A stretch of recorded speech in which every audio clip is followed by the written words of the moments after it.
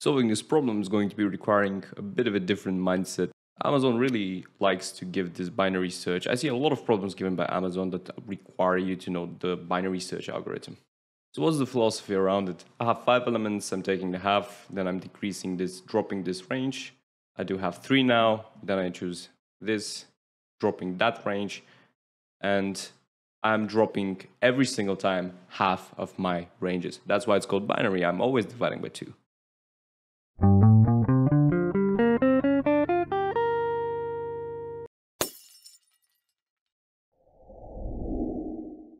Greetings everyone. Today we're doing problem 69, Sqrt. This is a problem given by Amazon in a coding interview.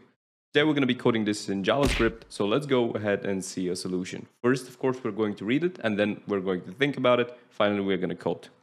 Given a non-negative integer x, compute and return the square root of x. Since the return type is an integer, the decimal digits are truncated, and only the integer part of the result is returned.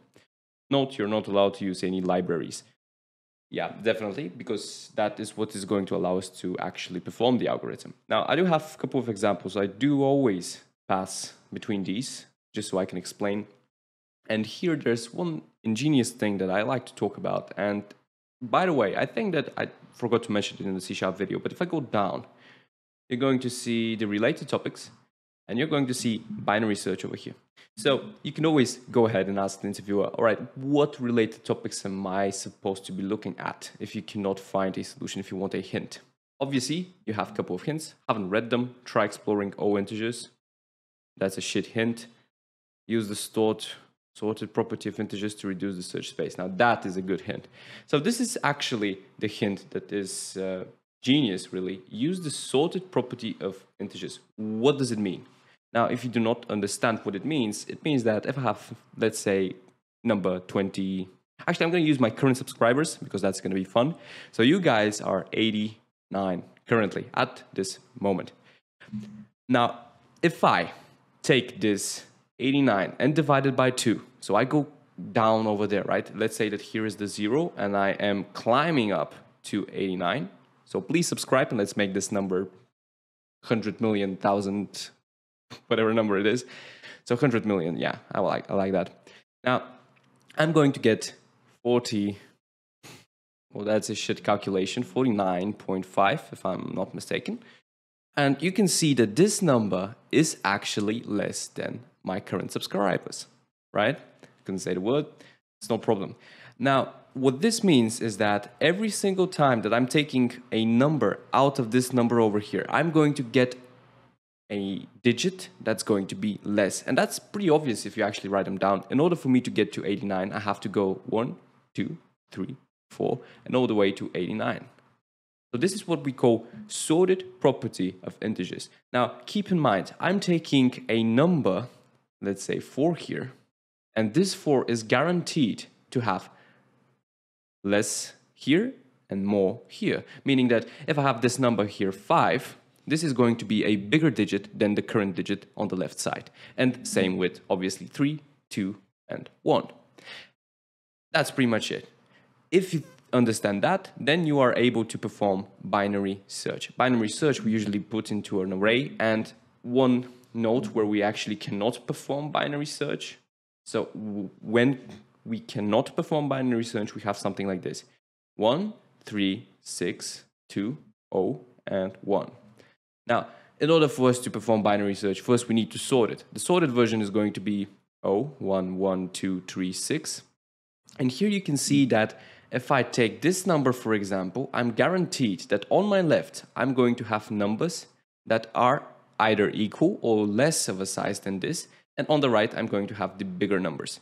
Currently, however, on this, without having it sorted, if I take the 6, nothing guarantees me that on the right I'm going to have bigger numbers and on the left I'm going to have smaller. As you can see, that is definitely not the case. So in order to perform binary search, you obviously need to sort. And integers are, by definition in mathematics, sorted. So let's actually see how is this performing in code. Now I'm going to go to this function here that they provide us. And the first thing that I want to check is to see if the current number, so x, and actually I'm going to change that because I do not like x current number. or number inside. Yeah, current number is going to be good. Now, if the current number is actually going to be equal to 1, I'm going to be returning 1. If you think about it, 1 is the only number that's going to be returning 1 having it squared. So that's why I'm not going to perform any other checks.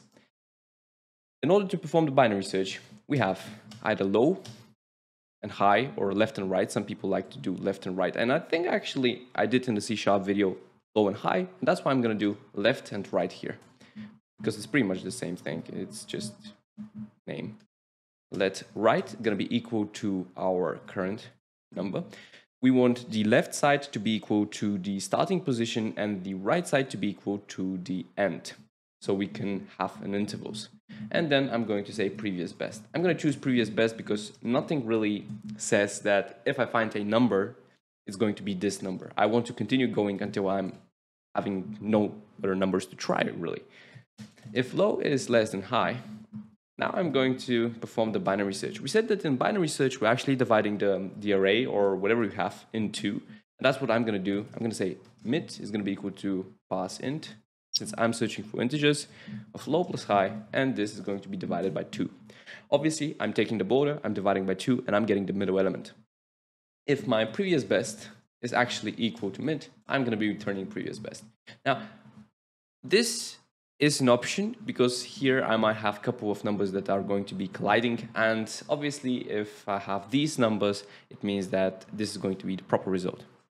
Now I am also going to say helper, let's say HelperChecker again, and I'm going to provide the middle value and the x and actually current number. And here I think I have, one more. Now, this is going to check if my current value multiplied by itself is going to be either less or equal than the number that I'm searching for. This is going to mean that it is a proper result, or at least it's on the right track, because I want something that's going to be either less or equal, not something bigger.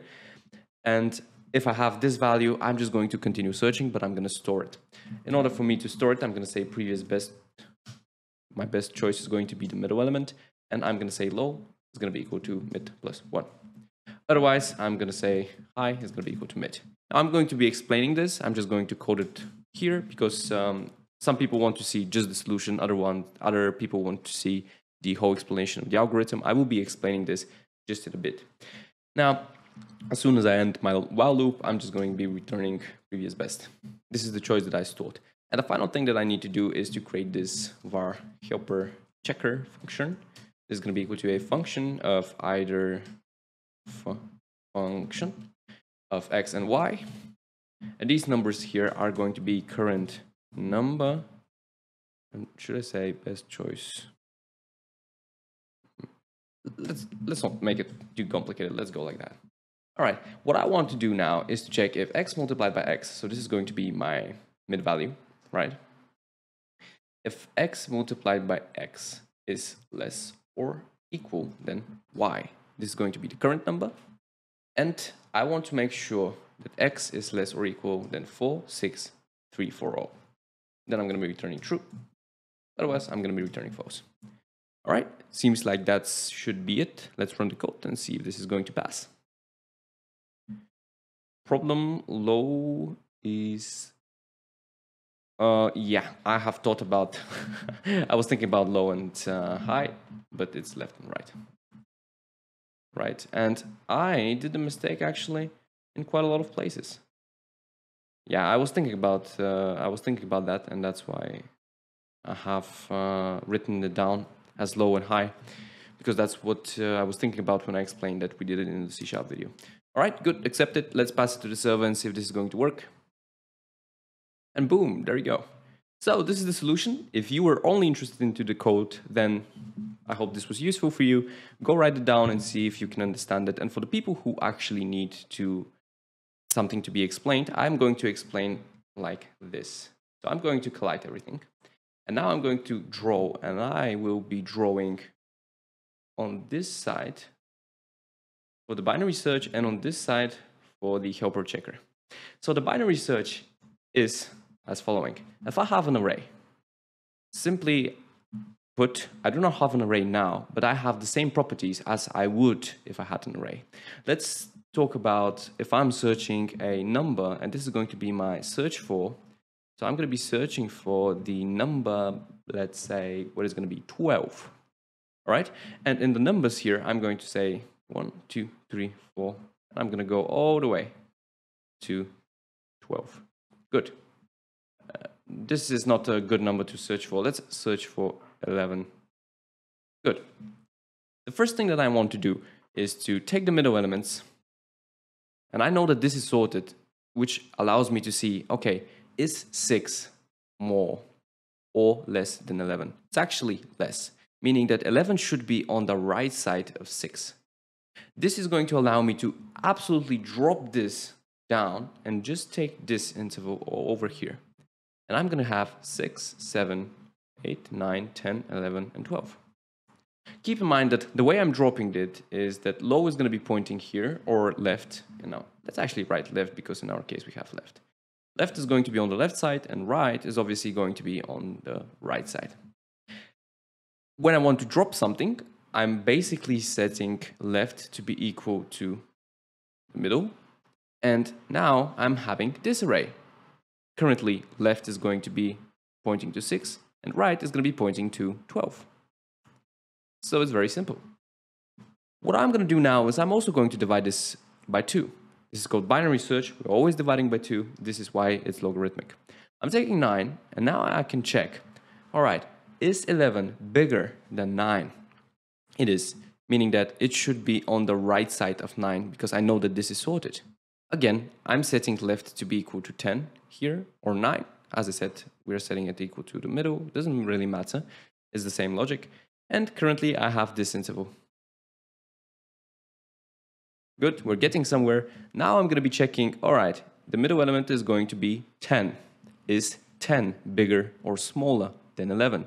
It's actually bigger, meaning that I need to look at the right side again. Left is going to be pointing to 10, right is going to be pointing to 12, and I'm going to have this interval, 10, 11, 12. Finally, I'm going to be taking here the mid 11, and I'm going to see, all right, this is exactly what I was looking for, so just return this position. Now you can see that we have 1, 2, 3, 4 iterations for searching 11 numbers.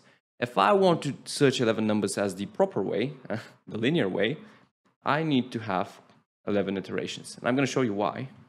Let me just write it down. So I'm going to go again all the way to 12, and I'm going to do it as following. Is the first number equal or not to 11? It's not. Let's move forward. Is it equal? I'm going to ask the same question. As soon as I get to 11, I'm going to return, oh, okay, there we go. It's equal. I'm going to return this. Either index or number, it doesn't matter. This is going to be linear here, and it's going to be costing me 11 iterations. And this here is going to be log n, and it's going to be costing me, as we saw, 4 iterations. That's what makes it faster and more beneficial. The HelperChecker function is actually pretty simple. Nothing very difficult here. Integer has a border, so I think we can go 2 point something billion. So let's say 2 billion. And this number over here, 46340 multiplied by itself, right, gives you 2 billion and something. So it's very close to the border. You need to be careful not to overflow. That's why I'm checking it over here. And also, how do I know if the number is going to be returning true? Well, I want to know if 2, so we're talking about this, about this specific thing over here. I want to know if I'm searching for 16, that 4 multiplied by itself is going to be equal to 16. This is going to be the valid answer if I'm searching for square root of 16. And that's why here I'm returning true, otherwise I'm just returning false. If it's a bigger number, it definitely cannot be what we're searching for because an int cannot be bigger than 2 billion. That's pretty much it. It's very ugly, but one thing that's left to write is that our time complexity is going to be log n. And I do hope that you understand this now, and our space complexity, since we do not do anything, is going to be constant. And here we have 1, 0. Thank you for watching, and I'll see you in the next one. Bye.